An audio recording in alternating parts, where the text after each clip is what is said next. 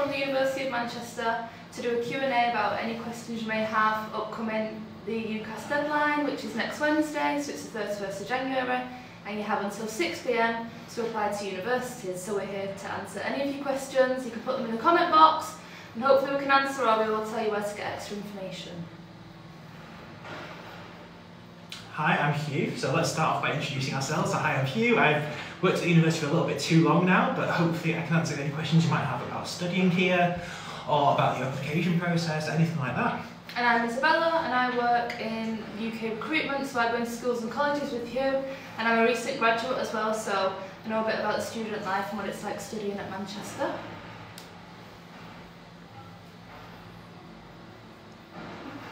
Cool. So a common kind of question that we have is, do we have to apply by the deadline? Can I apply afterwards? And so sometimes you can apply afterwards, but for very competitive courses and competitive universities, you need to make sure that you've got your application in by next Wednesday, because otherwise they may not be able to consider you. For other courses, like master's courses and things like that, you might be able to apply a little bit later on. It all depends on the application deadline. It's always worth researching particular universities and the particular courses you're looking for. But the UCAS deadline on the 31st of January for undergraduate courses is a really good one to stick to. Yeah, we also get asked at colleges a lot about what the campus is like and studying at the university, so we know a lot about that. So if anyone has any questions regarding the university, student life, student support, even career support, thinking about what you can get out of the university, then please drop them in the comments below and we'll answer them. Amina's asked, what is the accommodation like? Do you want to take this one?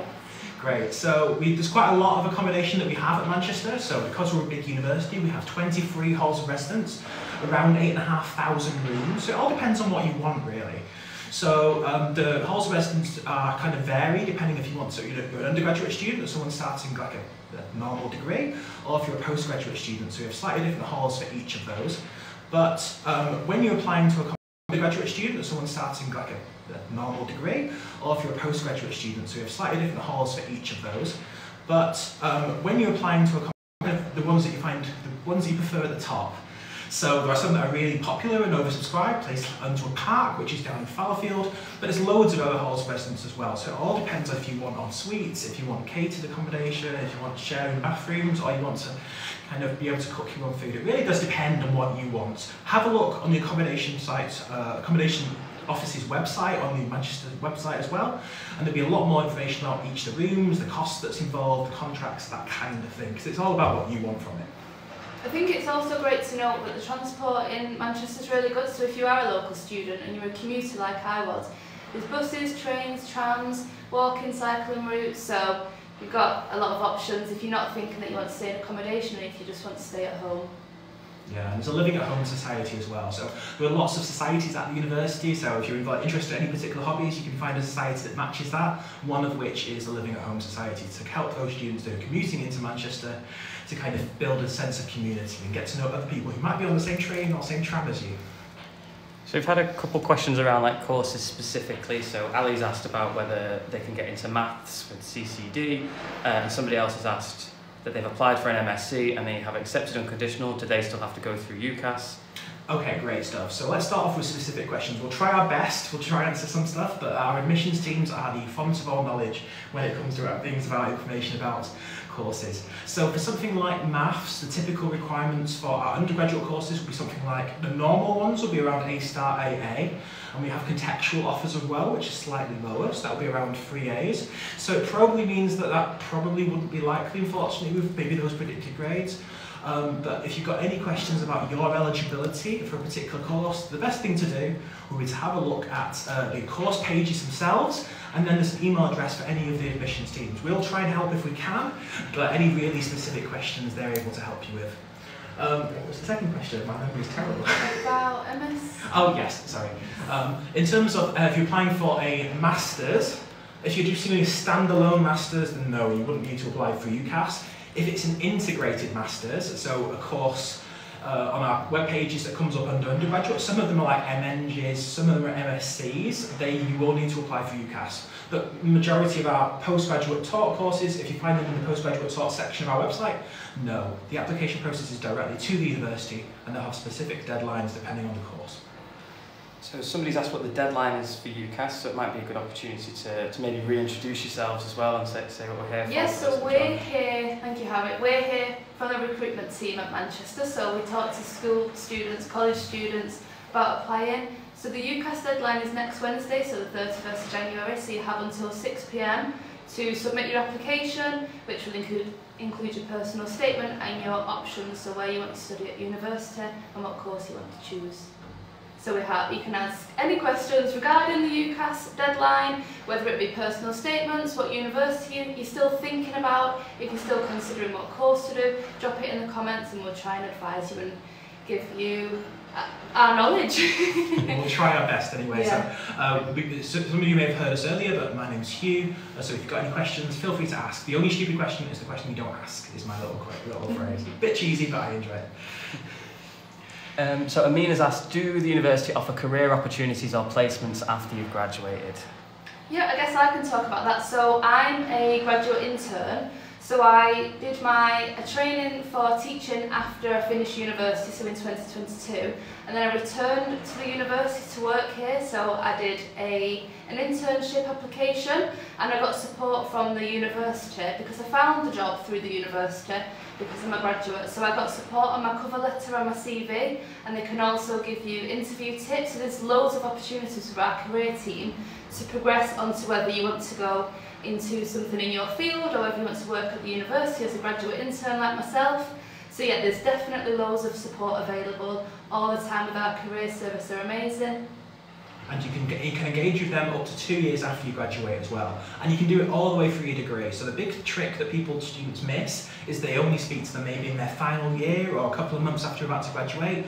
Speak to them, maybe not day one, but early on in your degree. And that means that they can help you talk about part-time work, summer work placements, think about work opportunities and skills and networking that you can do. So I would really recommend speaking to our amazing career service early on. Make sure you make use of that all the way through your degree, not just at the end. I would say as well that it's not just the career service who help you with careers, it's the academics as well. So you'll have an academic tutor who can advise you, and often in your studies you'll have modules that are dedicated to helping you boost your career. It might be helping you identify skills that are good for the certain career that you want to go into, or helping you prepare for interviews. So it's not just the career service, it's also the people who will be teaching you, who will get to know you one-to-one in your seminars and your lecturers, who know what your skills are and your capabilities and how you can expand on those when you're looking for jobs. So we've had a couple of questions around medicine specifically. Somebody's asked, will the uni consider people with great A-levels and UCATs but don't meet the GCSE requirements for medicine? So for that particular question, I mean, it's one that you probably should check with the admissions team. What I will say with medicine is generally the GCSE requirements are pretty fixed. So they will be usually 7 grade 7s at GCSE overall, and in English and maths to be 2 grade 6s if they're not already counting those 7s. Unfortunately, because of how competitive the course is, usually there aren't too many opportunities to relax those requirements, unfortunately. But if there's any particular reasons why you might not have done so well, or one of the subjects is perhaps a little bit lower, I would definitely recommend speaking to the admissions team. It's ug.medicine@manchester.ac.uk, but you can find that email address on the medicine course profile. If you're interested in applying for medicine more generally, there's a really detailed application process guide about all the different steps, including, as you mentioned, the UCAT. So do have a look at if you go to the course page, there's like a process guide. It looks like a weird little link, but actually it goes to an amazing set of resources that you should really make the most of. And Imsy's asked, do universities look at AS grades or rather predicted A-level grades? So, do you mind if I take this one? I'll just keep talking. Yeah. In terms of what we look at, we don't tend to use AS grades because English students don't have them anymore. So if you're from different parts of the UK, you may have AS level, some people won't. So therefore we use predicted grades for fairness. So it also means that however your kind of school or college is assessing you, so you might have mock exams that your teachers might use to make those predicted grades. We don't know the individual grades you get in your mocks, but we only see the predictions. And that's what we're going to use to see how likely you are to meet our requirements and kind of what that offer would be in some cases. So I've got a question of what's your top tips around writing an amazing personal statement? Mine would be to explain. So I've read a lot of personal statements since I've been doing this role, and people tend to put something that they've done that's amazing, so an experience or maybe a job that they've done, but they've just stated it, they've not gave like more detail, and they've not told us how it's helped them maybe develop confidence or build as a person or teamwork. They're just stating that they've done something, but they've actually not gone into depth. And what we like to see is somebody who's explained what they've actually done and told us a bit about how they've done it, how it's helped them as a person, and how they think it's going to help them on the course. So definitely just detail things, don't just state something without actually explaining it and making it relevant to the course. Absolutely, I agree entirely with that. The other thing I'll say, and this will sound a little bit weird, is I should be able to tell from your first paragraph what you're applying for and why. That sounds really weird, is I should be able to tell from your first paragraph what you're applying for and why. That sounds really general and really obvious, but actually I've seen many personal statements where that's not the case. Get someone else to have a look at it, and they should be able to tell, without knowing much about you, your interests and your kind of motivations and kind of why this is the right choice for you, because we're using it to assess candidates that kind of meet our requirements from an admissions perspective, but also that will want to and have the drive to succeed on that course. So in the opening paragraph, it should really make it clear what subject you're going for and the reason and motivation for that. So we've had a few questions around about wiggle room, where one person said that the requirements are AAA for their course, but they have A star, AB. Would that still be a consideration? I would, again, I'm sorry to say, it might depend is almost my favourite answer for every question, but in this case, I probably would apply in that circumstance. It really does depend on the course as to how flexible they can be, and it does vary between each department at the university and in universities more generally. But if that is the kind of circumstance, I would apply. I might contact the admissions team first, just to double check, to make sure that you're not wasting a choice. But for the majority of our courses, and that kind of combination, I would say go for it, see what happens. What I will say is that we would make the standard offer, so the offer will be the same for all students, so with the 3 A's for example, and if for example you did get that B in the end, then we would have to look at that point to see whether we could accept that. So again, that wiggle room is both at the kind of initial application, but also when you get your results, and we don't know if we will be able to be flexible until we see who gets their results, because we make more offers than we have places, which is naturally the case when you're applying to up to 5 choices, and therefore we're just waiting to see how many people pick us as their firm choice, and how many people actually get the results. So they're the kind of things that will determine how flexible we can be later on. Yeah, thanks for bringing in all your questions. Do leave any comments in there and we'll get back to you as quickly as we can, just rattling through as many as we can. So another question that we have is it possible to change your course after you've already applied? Do you want to just keep going? Yeah. Hughes more experienced than I am, so certain questions been there for too long. I'll be better answering. I think she's calling you old then. That's not I remember I can answer relevant student life ones, yes. as you can. So please ask something about being life as a student as well. Isabella can get stuck in. So was this changing course after you begin, or changing course after you applied? After you've applied is the question, but after you begin it'd be good to I'll answer do as well. a little bit both then. So no, can't say that. It varies. It depends. It depends, but no, it's generally possible to change things. It's the answer depends on when you're making that change. If you're making it very soon after applying, you can speak to UCAS about alternating your changes. So you've got like a cool down period, so very much a conversation if it's in the first week or so to speak to UCAS before you do anything else. If it's changing courses within the university, so let's say you've applied to politics at Manchester, but actually you want to change your application to politics and history, then it's worth speaking to the admissions team. So contacting the email address for politics and history, seeing would I be able to be considered for that course, and they will be able to let you know.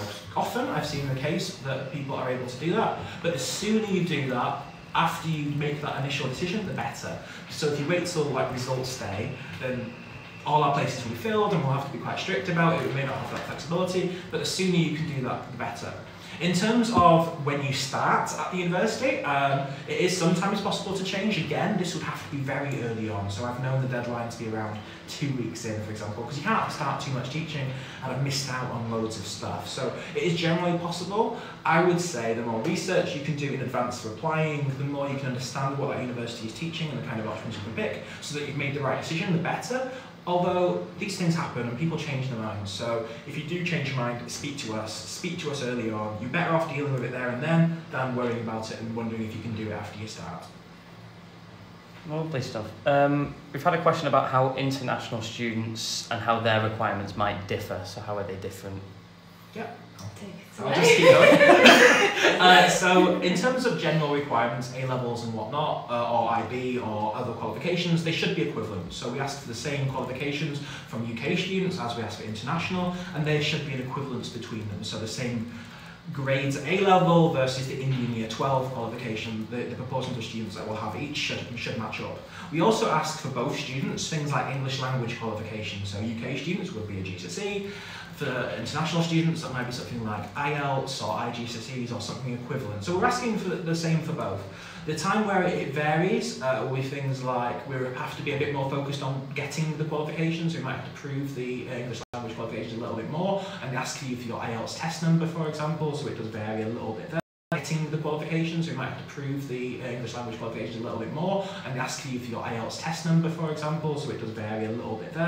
If there are in-person interviews for UK students, it might mean that there are virtual interviews for some courses, but otherwise it isn't actually that much different when you first submit your application. I think he just knows everything. I know, he's genius. I think you might get a little break here though for a second. Excellent. What was your favourite part of uni as a student? My favourite part, it actually links to like being international, like so we're so diverse at this university, so I've met friends from all around the world, so not just the UK, which was great for me because that wasn't necessarily the case when I was a student at college, but as soon as I came to the university and just how big it is and the range of different people you meet, I think that was the most amazing thing for me. So everyone has different experiences, so it's like learning about people's experiences because I'm local to Manchester, so I'm very set in my ways, and then like one of my very good friends, they came from Beijing, so it's like quite a good distance, so I got to learn all about his application to come into Manchester, his decision why Manchester. I mean, it's an amazing city, so I can't really blame him, but it's like what stood out to you as opposed to like all the other universities at the UK. As well, there's like so many opportunities to do extracurricular things, so as well as our societies and our clubs, I went down the volunteering route. So because I was interested in teaching, I found volunteering through our volunteer hub to tutor local students. So that was great for me to build my confidence and to build skills for my CV. So I was doing something fun to help the future me with my CV, to make sure I had things on my CV. So that when I was graduating, I had somewhere to go and I had skills that I could build upon and then take to job interviews to talk about. So it's very fun on all the social side, but also there's so many ways to develop your skills with the university, whether it's through doing volunteering, which is fun, or whether it's by going to the career service. So just a range of everything from the university, the support, the meeting new people, the experiences, there's just loads to it. And this is why you'll agree. And this is why Isabella stayed. She loves Manchester oh yes, so much. You can't get rid of me. Always a Manchester girl for me, so yeah. So this is from an engineering student, but I guess it goes with many other courses as well. But somebody's asked, can engineering students travel abroad during their time studying? That's a really good question. The answer is probably. I can't remember. So majority of our courses you're able to study abroad on. Other courses are a little bit more difficult because of the way that the accreditation and teaching works, so therefore it's less flexible. I do know that we have some summer schools students are able to access, so places like Denmark, for example, where if they aren't able to fit in a semester or a year abroad, you may be able to do it as kind of a summer school instead. So what I would have a look our global mobility team, have a look on the study abroad options on Manchester's website, because it will talk about the non-standard ones where you can't fit it into the course. Engineering, I think, is one where it is a little bit trickier because of the way that it's taught and kind of the relationships to different universities, so I don't know if you'll be able to do it as part of the course itself, but there are certainly ways to kind of get your international fix and perhaps do a summer school rather than do it as a structured part of your degree. There's definitely options there, but it might be not a full option like other students that maybe a humanities student would be able to do. Lovely. Somebody else asked, if I put Manchester as my insurance and got grades for my firm, could I still go back and choose Manchester? Tricky one. It happens all the time, so don't worry. And the fact you want to put us as your insurance choice, we're not going to be deeply offended by it, do not worry. So what happens is, it's an automatic process. So what I would think of an insurance... Sorry, I should say, do you want to... No. You're in your group now. Sorry, I apologise. If you want me to shut up, please ask Isabella. The way that I would think of an insurance choice is it's not a second choice. It's not like your backup. Well, it is a backup actually. It's not like I prefer one university and the second one's the kind of the one I might want to go to afterwards. Your insurance is your backup choice. So what happens, it's an automatic process. If you've got the grades to meet the conditions of the offer for your firm choice, you go into your firm choice. It'll be an automatic thing. And essentially what happens in UCAS is essentially it declines us and there's nothing that it can happen. If you decide you want to, after you've got your results, you've been placed, you think, oh, I made a mistake, I want to see what's available, you'll need to speak to us at its clearing then, essentially. So you'll need to see what vacancies are available. So we could see if there are opportunities on that course, if there's places, and therefore you can kind of come back to us. But you've kind of almost given up your place because you've gone to your firm choice. However, if it's before you've got your results, so let's say you've made your firm insurance choices and it's May time and you've still got time to decide really, but you regret the decision that you've made and you want to switch them, first of all, try and speak to UCAS. So if you do it early enough, UCAS can switch them or amend them. And then UCAS will be able to advise you what the process is. So they can quite often change them, but they have to get approval from the two universities if it's a little bit later on. So it depends on if you've got your results, it's coming back through clearing. If it's doing it early on, it's speaking to UCAS or them then speaking to the universities to switch those choices. So it depends on the time of year. Can you tell us a little bit about the Manchester Access Programme and then I guess just what access schemes are in general? Yeah, so the Manchester Access Programme is for local year 12 students, so it's a way for them to, I guess, build on like skills and come to the university, to prepare them for university life. So there's a criteria that you have to meet. So on our website there's a really good page full of information. So what the criteria is, what you'd get from the scheme, how you'd benefit from it. What I'll say though is the important thing to remember is you have to be studying or living in Greater Manchester, and you also have to be in year 12. Also, the application deadline is really early, or relatively early, so it's already passed for students for this year. So also, the application deadline is really early, or relatively early, so it's already passed for students for this year. So think about applying early in the autumn, so you'll be able to apply sometime September, October time. As Isabella mentioned, it's a great scheme to kind of build your experience of higher education. They have lots of events and sessions on during the year, and you'd get a lower offer as part of that, so it's typically 2 grades off. So, if you've just missed that deadline and you're a UK student living outside of Greater Manchester, we also have a distance access scheme as well. So this is something that takes place in year 13. And it's something that you don't really have to apply for, although you kind of do, because we invite you to take part in it. So it depends on the course, and not every course takes part, but for students that meet the eligibility criteria, we'll send them an email to say, would you like to take part in this programme? You do like an academic essay with one of our academic tutors who will support you with that, or if you're already doing something like the EBQ, you can use that as the evidence of the academic side of it. Again, you get grades off, again you have virtual stuff as part of it, but again it's something that we would tell you about. So there's nothing that you need to apply for. So those two are our main access schemes into the university. So MAP for local students and year 12 very early on, or Manchester Distance Access Scheme for students from around the UK that we will target and contact you about separately. I've not heard though from any student that they regret doing the scheme, so I definitely look at it, because every student I've spoken to who say they're on the schemes, they say that they've built in confidence and they're really grateful that they've done it, and it's given them an insight that they wouldn't have had before, and they feel really supported. So we've always had really good feedback, which is nice to know. So definitely have a look on the website if you're interested in it. I'm a former MAP student, so I'll rep that as well. We've had a few comments that say, can I ask a question? One that said, can I ask a question about Masters? Pop in any questions that you have and we'll see how we get on, see what we can do, So one question that we do have is UCAS the only way to apply for the university? Can't I send an email, especially for scholarships? So for undergraduate courses, you have to apply for UCAS, I'm afraid. So anything that's an undergraduate degree, yeah, UCAS is the way that all universities in the UK manage applications to them. You'll have up to 5 choices, and that choice can be a course or a university, but yeah, it is applying. As I said, you can apply after that January the 31st deadline. However, it might be that certain courses are full and that we won't be able to consider you. So there are still opportunities, and you'll be able to see after that date what is available in UCAS, so you can see what you can apply for. But yeah, for undergraduate courses, yeah, UCAS is the way to go.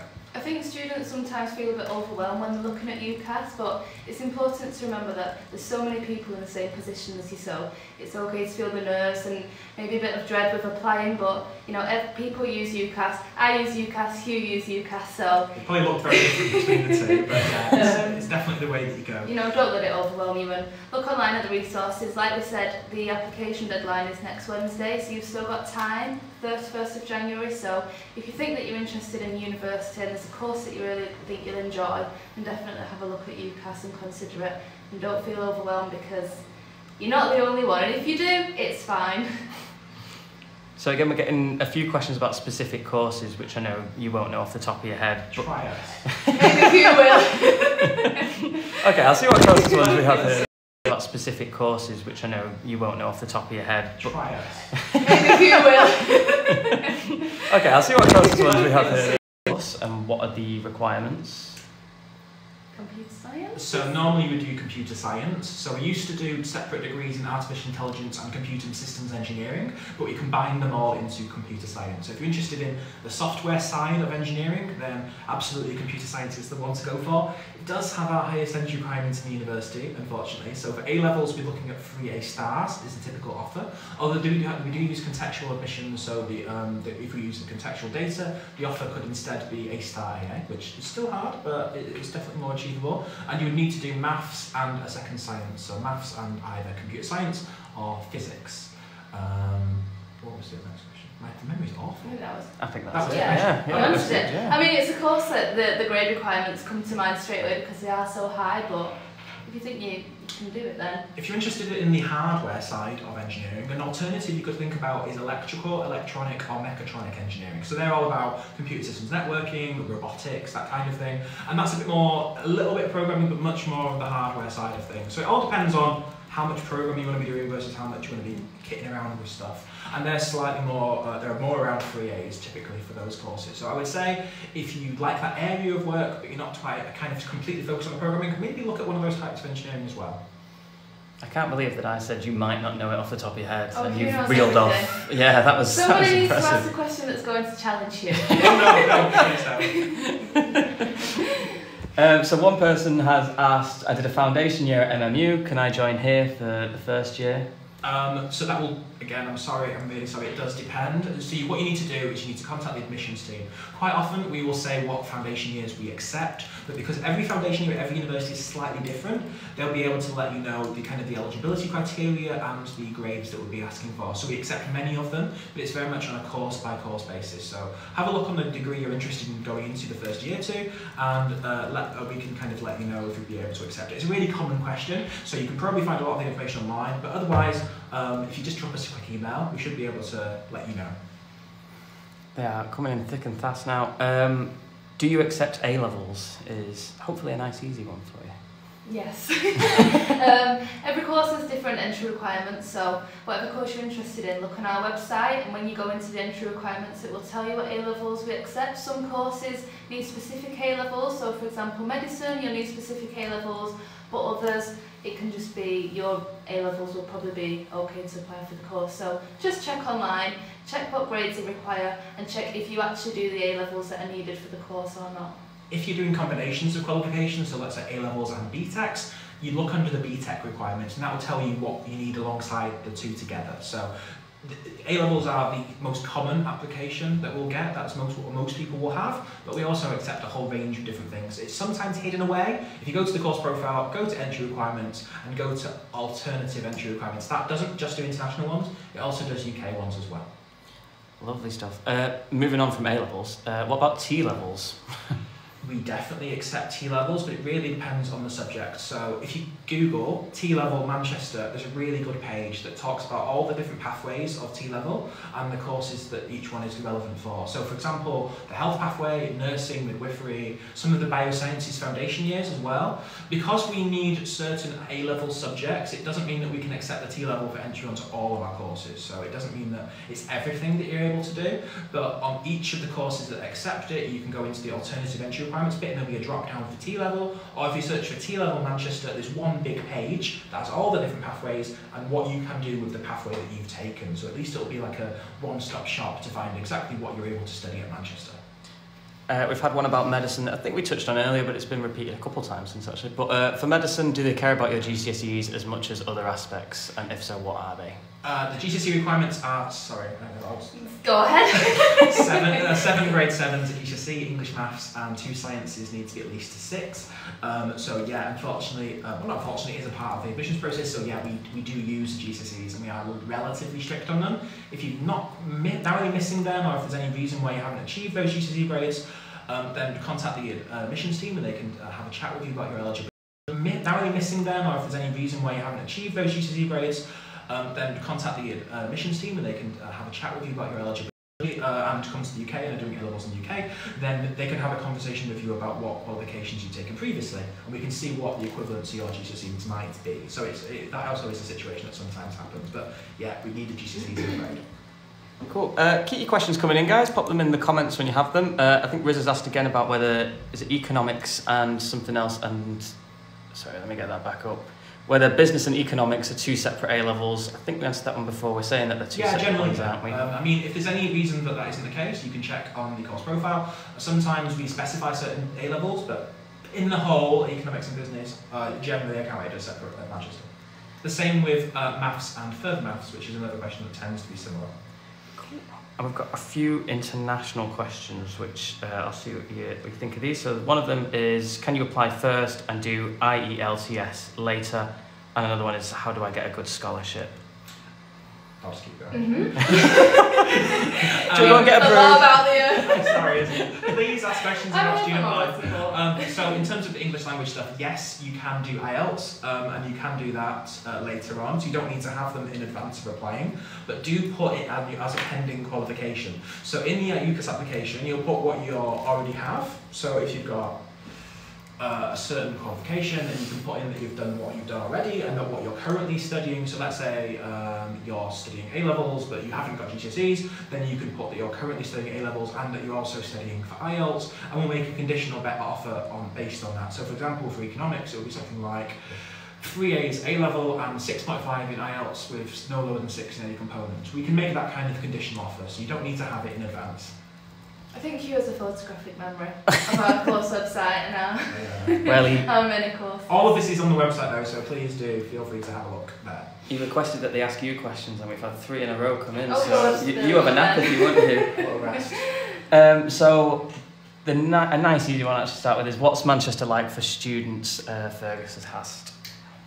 Amazing, if I was putting it simply. So there's loads to do. So you've got your typical social life where you can go on nights out, but there's those places, you don't have to necessarily drink. I think people sometimes think that going to uni involves, alcohol. It doesn't. There's no pressure to go on a night out and involve alcohol. There's loads of different things you can do from our 400 clubs and societies.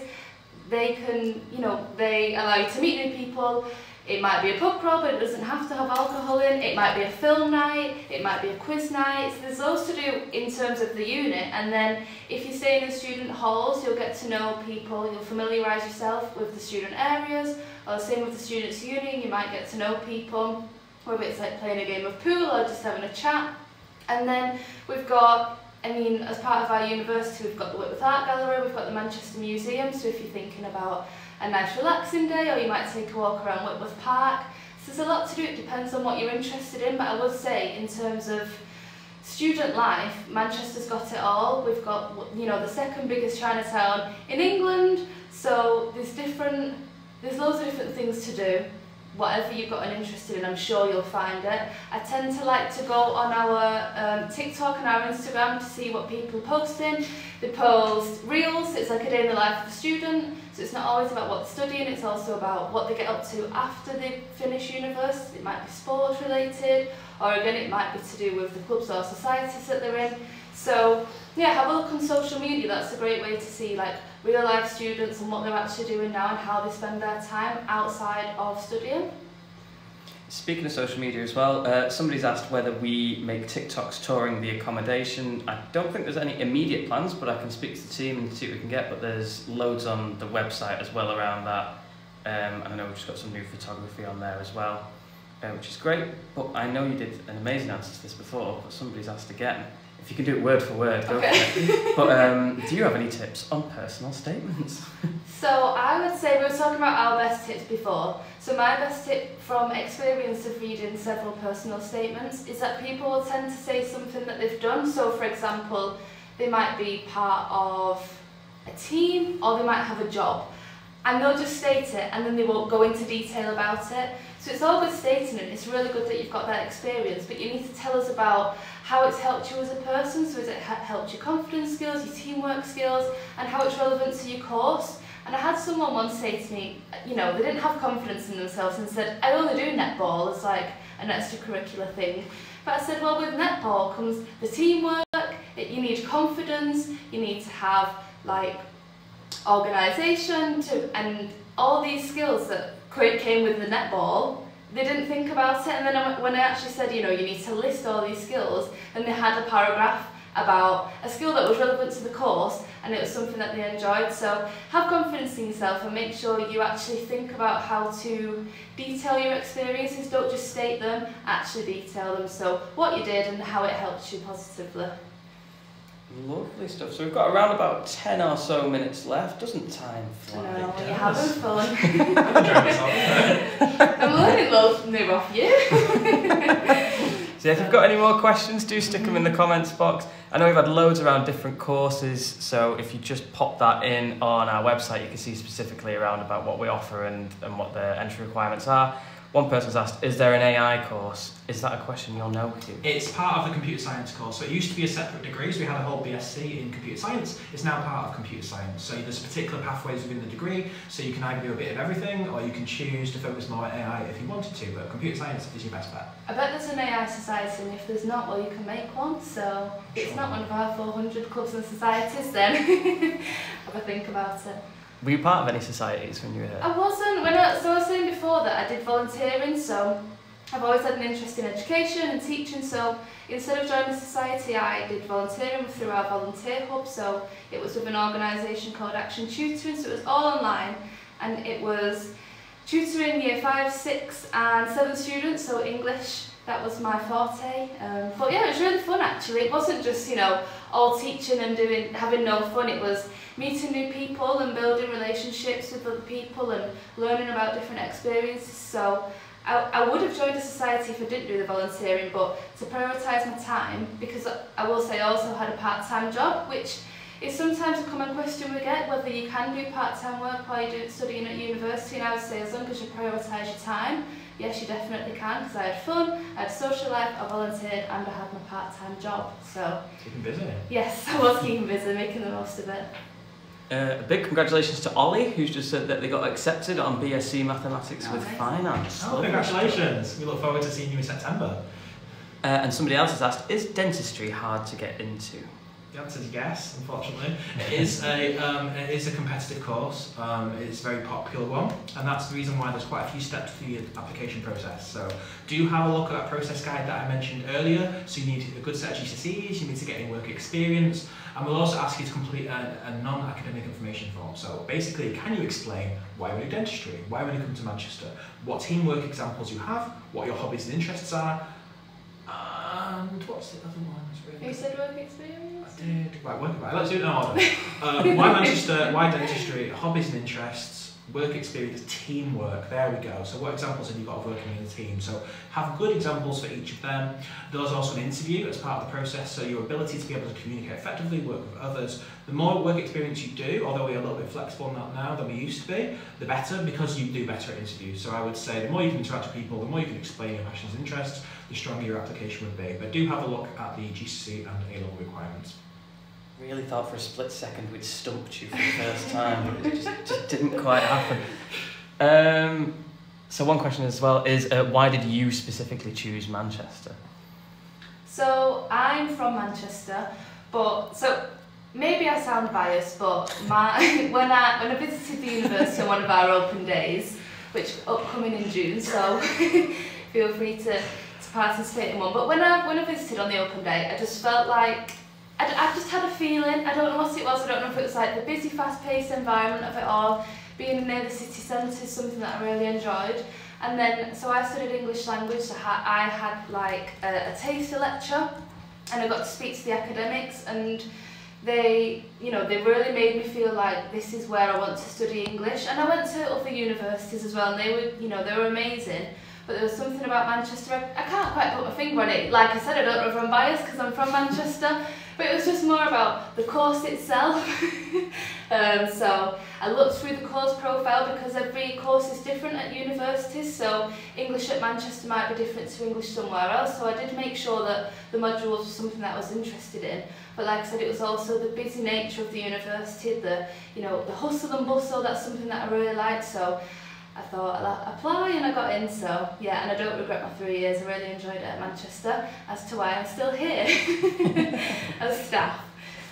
So yeah, I mean, Hugh, what drew you to Manchester? Because I like the course, so I did economics at Manchester quite a long time ago now, but I chose it because it was a relatively small course. So now it's called the BSc in economics, and it has about somewhere between 70 and 100 students per year. So you got to know everyone, and it allowed me to focus on the elements of economics that I was most interested in. And Manchester was a really good place for it. So they're the reasons why I chose my course, because it's the size, the teaching style, and the options I was able to pick. So they're the kind of things I was looking for, at least. So we've got a couple of questions queued up, but I thought just after you'd spoken a little bit about the open day, whether you'd be able to say what an open day is like and whether people need to sign up or apply to them. Yeah, absolutely. So yeah, you need to sign up for the open day, and they are the best opportunity to get a feel for what the university is like. So the next one's on the 22nd and the 29th of June, and we have more in September and October as well, so you're welcome to go on to either. If you want to sign up for the ones in June, you'll be able to do that from April onwards, so towards the end of April you'll be able to sign up. And basically what you'll do is you'll go to a load of different talks about the subjects that you're interested in.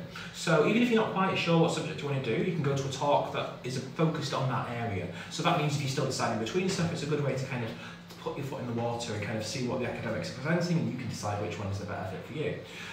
That's the thing you should prioritise first of all. There are also loads of stands across the whole campus, and therefore there'll be admission staff, students on those courses, academics, and you can ask them and have a conversation with them and get the stuff that you really want to know. So you'll get the presentation giving you the good overview, but it's good to have a bit of a conversation about like, what did you like about that course, and what were you involved in, and what kind of stuff can I do, and can I study abroad, and what kind of work placements can I do, and all that kind of stuff.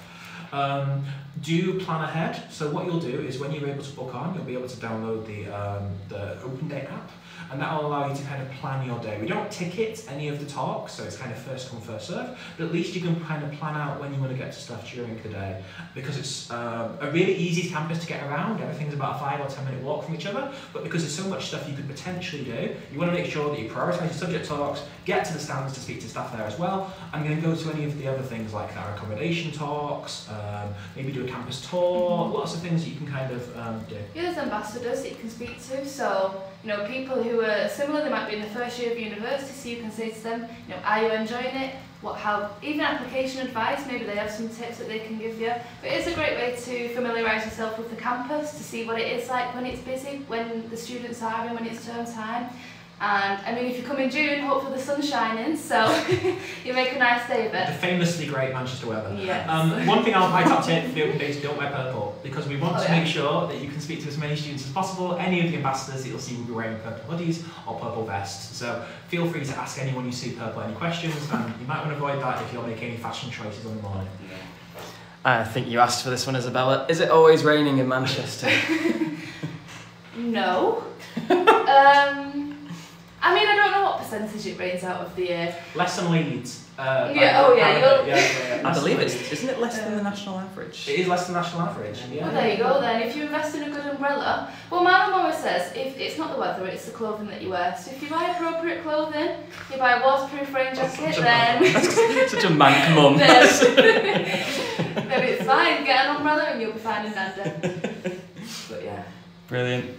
So somebody else has asked, how much revision did you do leading up to your A-level exams?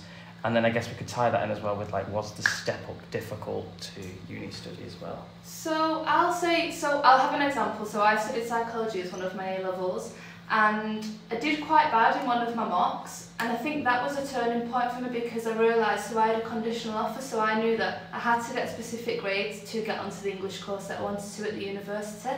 So that kind of made me think like I really need to focus now. So I didn't spend all my time revising, I just made sure that I prioritised my time. So because I made sure that I studied enough, but also wasn't putting too much pressure on myself. So in the end I did end up getting the right grade to go to the university. So it does pay off. And in terms of the step up, so you go from studying 3 A-levels or maybe BTECs, to then studying just one course, but you have different modules, so you have different academics who can help you out. So you don't just have 3 teachers, you have like a few. So it is a big step up. It's, I won't lie about it, but the support's there, your academic support, your friends that you make, they're all going through the same thing. So just be prepared for a step up, but don't make it put you off or don't feel nervous about it because there's so much support at the university. And like I said, other people on your course will feel like the same, so you can talk to people about it as well. Completely. The only thing I'll add to that is get help early. You are not the only person in a situation that might feel like, I don't know what's going on, or I feel like I'm falling behind. Speak to your academics, speak to your tutors, and do it early, because that means that things aren't going to build up, you won't fall behind in things. We want to help, but if we don't really need that help, then we can't offer it. So, as I said, don't feel like you're by yourself, you're always with other people, but do it early on in the course, do it early on in the year so you make sure you can make the most of it. Lovely answer. We've only got a few minutes left, so I'll rattle through the ones that we've got, and if you've got any, do pop them in the comments and we'll either answer it in the time that we've got or we'll get back to you afterwards. And you can always drop us a DM as well, the social team will get back to you as quickly as they can. So, first of all, congratulations to Arby, who got accepted for an MBA, so another one there. Are there interviews for every course? No. I wanted to leave it there, but no, there aren't interviews for every course. Every course is assessing students based on the skills that they need to see. So the majority will be basing a lot on the application, so your personal statements and your predicted grades, that kind of thing. Some courses like healthcare, like nursing, dentistry, midwifery, medicine, they will interview because it's part of what they need to assess. Other courses are a bit of a mix, so business, law, they won't have any interviews, again based on the application. Something like physics will, just because of the nature of the course, there's multiple pathways within it and they want to make sure you're in the right one. So have a look at the course pages and there's an application and selection bit of it. It'll say if there's interviews as part of it, and there should be a prompt in UCAS as well, but it is only, I'd say probably about a quarter of our courses interview. It used to be more, but it's probably around that proportion now.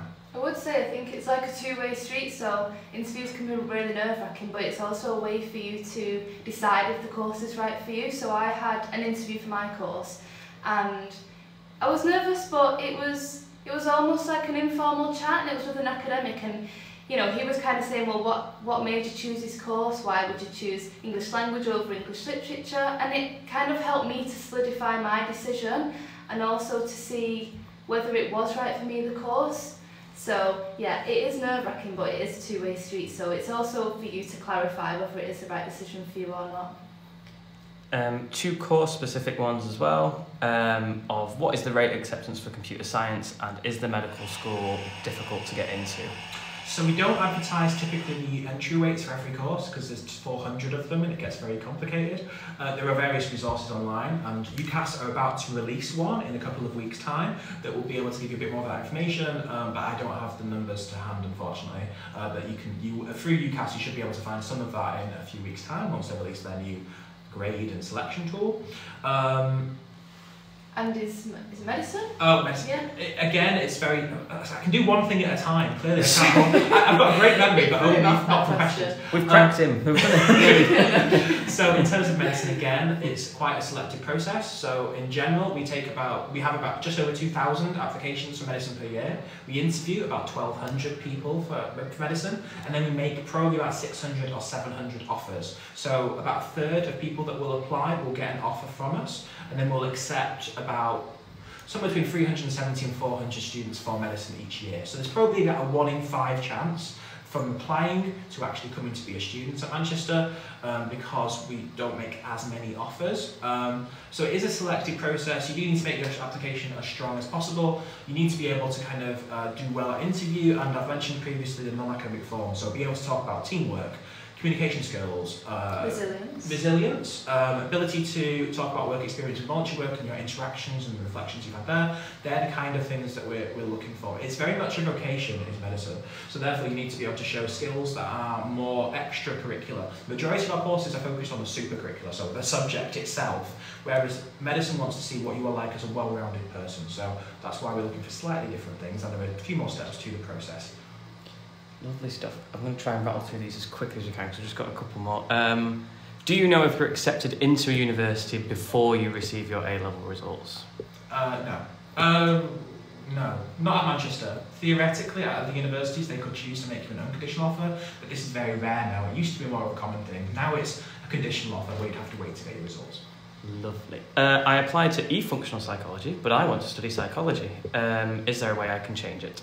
So contact the admissions team, see what the options are. So contact the admissions team for the course that you're wanting to do, and then we can work out the details from there. Lovely, we're rattling through them now. Do you provide support for assessment centres?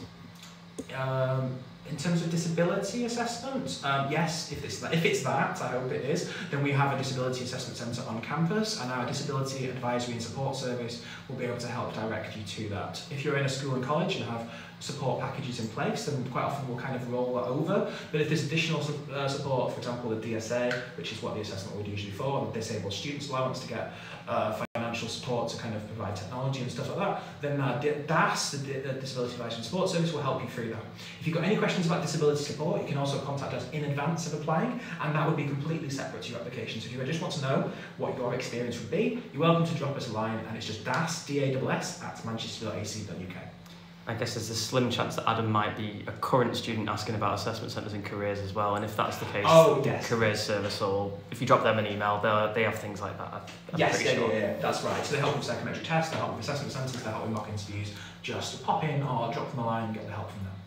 Lovely stuff. So I'm going to come with our final question before, I say thank you very much and gushing words. But is it mandatory to do A-levels to enter the university? Absolutely not. I mean, they probably give you the most flexibility, but in terms of we accept it as the most popular combination of qualifications is A-level. However, we accept a variety of other things. So BTECs, T-levels, it very much depends on the course that you're applying to. So if you've got a combination of subjects, that is generally fine, generally okay.